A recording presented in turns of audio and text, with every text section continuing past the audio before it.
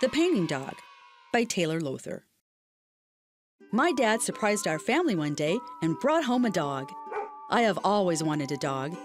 He was so excited to be in his new home with us.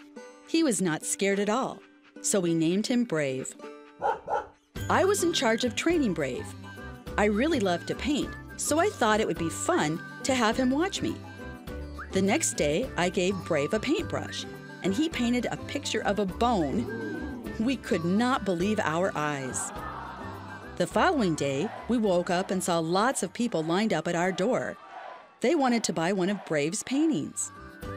We raised a lot of money, and we asked Brave what we should do with it. He painted a picture of an animal hospital. We donated the money to help animals feel better.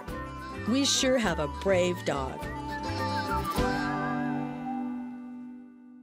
Funding for MPTV's PBS Kids Writers Contest is provided by the Harley-Davidson Foundation. Many thanks to the Betty Bryn Children's Museum and the Kiwanis Club of Greater Milwaukee for their generous prize donations.